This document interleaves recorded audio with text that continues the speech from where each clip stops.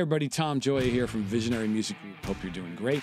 Today we're going to talk about our fourth tip of our 22 Pro Tools shortcut commands for 2022. So number 4, we're going to talk about the click track, how to turn it on and off without going over here and selecting this to turn it on and off. So first thing we have to do is create a click track. Okay, so if we hit play, the click is going to play because this is highlighted. Okay, so if I go over there and click on it, it's off. So in order to turn it on and off without going up and down and mousing, you can hit number 7 on your numeric keypad. On, 7 again, off.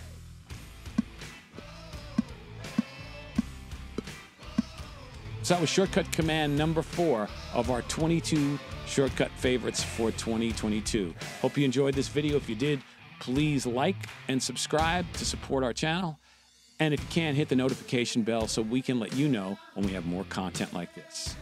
Thanks.